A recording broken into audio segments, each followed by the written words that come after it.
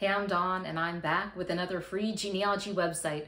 This one is for your Revolutionary War ancestors. Daughters of the American Revolution.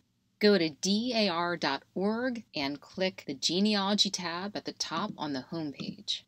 Scroll down, and then you'll see Genealogical Research, GRS. And this highlights some of the features that you'll want to use. So let's start with Ancestor Search. Remember to use spelling variations too. So hit search. If you don't see a name, it doesn't mean that the person wasn't a patriot. It just means that no one has processed an application under that ancestor's name. I'm going to click the Bibles tab up here. This is a great resource. Family Bibles. There is a small cost for those, but it's free to browse. You can also search additional Revolutionary War records, such as pension indexes.